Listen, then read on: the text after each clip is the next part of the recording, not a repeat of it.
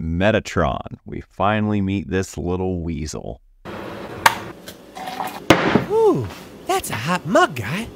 Hey guys, this is my review for episode 21, The Great Escapist of Supernatural Season 8. This is the episode we are introduced to Metatron, and we also get a bit of conflict between Castiel and Crowley and Naomi. So yeah, we start to see just how dirty everyone's hands are starting to get. One of my favorite parts about this season, oddly enough, the part that I remembered the most about this season was the Biggersons bit.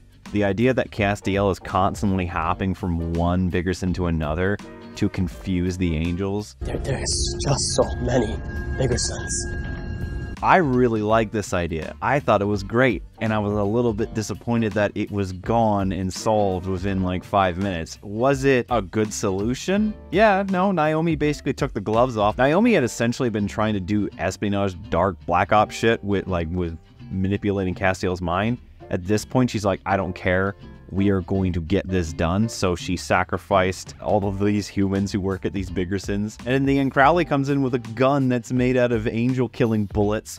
And it turns out there was also a mole inside the angels. And this is starting to show kind of the corruption of heaven, and that is probably a little bit of a prelude to what is going to come at the end of this season. Then I like how Crowley figures out how Castiel had the tablet. Also, I kind of like how the scene was shot. For some reason, they kept on doing Dutch angles, and I'm wondering why. Why are you like Dutch angle, Dutch angle, Dutch angle? You're just kind of making it more and more weird. If Cass got away from her by touching the tablet, why would he ever stop touching the tablet?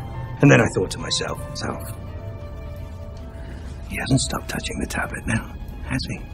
And in the end, we understand why when he rips the tablet out of Castiel's gut. It was so gross. It's so good. Like, I forgot that Supernatural used to be this gory. We already saw when he was torturing the pizza boy, and then now we see him ripping a giant thing out of his gut. That was great. That was awesome. All the while, Crowley has also got Kevin in this Hollywood-esque style manipulation pod. And I loved how he was just sitting on the back like a producer. Of course, if I wasn't running everything, I could have played Dean myself. Oh, you'd have made a great Dean, sir. Crowley and Castiel and Naomi, those parts of this episode are great. Part that's a little bit slow, but eventually becomes something interesting is Dean and Sam's journey to this random hotel, which I will admit they get there by a bit of a stretch of logic, quite a bit of a MacGuffin. It leads to them finding Metatron, who has been collecting books and novels and stories about humanity ever since he basically ex-nayed out. And Sam even gets pissed off at that. He's like, where the hell have you been through all of this suffering, all of this pain, all of this torment? Just kill me, because what is the point of doing any of this? And going back to Crowley and Castiel, I like how Kevin knew the whole time what was going on, and he was able to kind of manipulate and use some trickery to get in and out of that. And then right when Kevin looks like he's about to bite it from Crowley, Metatron swoops in and saves him. And after this, they are able to find out what the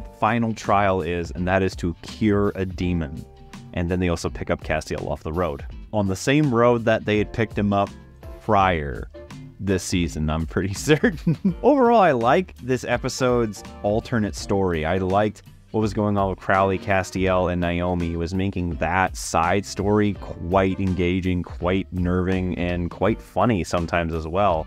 The main story with Sam and Dean took a minute to get going, and you were kind of wondering what was the point of it, until the very end of the episode. Once they met Metatron and they started to figure out what was going on, that's where it really felt like it was worth your time. So, a very great B subplot, really well done. A kind of a middling, but eventually worthy of execution A plot. Really helped to start setting up the final stakes of this episode. We've got the establishment of a heaven basically being corrupt, if not broken. We've got Crowley's desperation to try and make sure that the gates aren't shut. He's worried about this. We've got the introduction of Metatron, who has his own play at hand, which I'm waiting to see what happens in the next episode to see how that comes about. We'll see. And then we also have the final task of what they must do, being that they must cure a demon. And that, I remember hearing that and being, how the fuck are you gonna do that? But in the end, my rating for this episode is a 5 out of 7. It's a good setup. It's got a great subplot with an okay main plot, and it's starting to set up the stakes. And now we have 2 episodes left. Very, very excited. But now let's see what you guys have to say about this episode. The Great Escapist is my second favorite episode in the season. The stakes are raised very well and the humor is wonderful. It's another there is, however, another continuity error when Sam talks about the brothers when they went to the Grand Canyon, when in fact in season 2 it's mentioned that Dean has never been there before. Ooh, well, it's kind of interesting, like you said, like there's a little bit of it in Carver's era. Aside from that, I love how passionate Metatron is about storytelling. As always, it's always great to see Crowley being a fun villain on the show. It was great to see Kevin standing up for himself and getting over his fears of Crowley. Castiel really shines in this episode too. Despite being beaten to a bloody pulp, he still stands for his beliefs, even if they are a little bit wrong.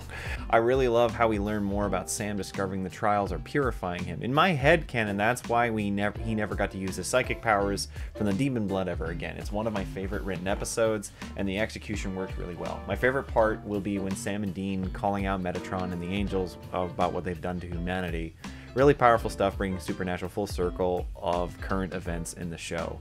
Now that's actually pretty good, and like you said, the part about his purifying himself, that does make sense as to why we never saw the powers again. I like Castiel's plan to hide it from the angels. It was smart. I get that part. It's keeping it from the brothers that doesn't really make much sense.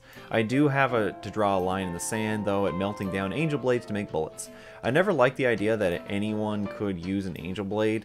They have limits on who can use Archangel Blades, but not Angel Blades. I like the add-on of Metatron. Well, I guess going back to that, yeah, you do have a point, because if I'm correct, Crowley never brings his gun up again. But I'm not so much worried about other people using blades. I like the add-on of Metatron of the show. It would give the show something new later. I like at the end where Castiel and the boys meet at the very end of the episode. Yeah, like I said, the same road that we've seen before. Both Kevin and Castiel, the breakouts in this episode, and I really love how Castiel managed to hide the tablet. It is definitely one of my favorite little tidbits of this season. I didn't see that coming. Also loved how he managed to escape the traitor angel. Yeah, no ripping his eyes out. I was interested finally meeting Metatron. Curtis Armstrong did a good job. Not surprised that someone who, like Metatron, would hide from the world. Glad Sam and Dean called him out on his cowardly behavior and for not protecting Kevin. As for Kevin, really enjoyed seeing him trick the demons and standing up to Crowley. Glad Metatron rescued Kevin. I was really surprised by what the final trial was. Yeah, I remember that as well. This was great and a much needed episode for Sam. They're giving us plenty of insight into how Dean feels about the trials, and he's not even doing them. But up until now, only snippets from Sam. I think the purified demon blood stuff was lazily handled. Only Jared's acting made it acceptable. I just think that they made up the build up to it, since it hasn't been a plot line for 3 seasons. When the last demon blood was ever mentioned, yeah, I guess like there is kind of that note there too. A good example, they could have had that be the cause of the breakup. Sam could have thought he was too impure to be with Amelia. I kind of like its groundedness. Like, I know a lot of people don't like the Amelia thing, but I liked how grounded it was. One more thing I would change: at the start of the season, during Sam's flashbacks, if there was one scene where Dan is in the same emotional state he was in the episode at the very end, for the fan backlash against him would have been absolved. I don't know why the rioters didn't go down that route. Also, kudos to Kevin and Castiel's jailbreaks. Absolutely. No, like you said, I liked how season 7 ended for Sam, but they kind of on that. And then this is the last episode to be written by Ben Endlin. That is actually a really sad note. That actually makes me very sad. Ben wrote some of my favorite episodes in season 2, season 5, and he also was one of the I think he also wrote the French Mistake in season 6. So his absence will be felt, definitely. Thank you guys for your comments. We're now going into what used to be the original number for the end of a Supernatural season, episode 22, but this is not. This is the pre-season finale episode 22 being Clip Show. So make sure to give me guys' comments and thoughts about that episode, and I will read those off in the next review. We are 2 away, guys. I'm happy to be almost at the end of this road, so hope you guys join me for the last few. If you guys like this video, please leave a like, and if you're interested in more, subscribe. Until then, see you guys next week.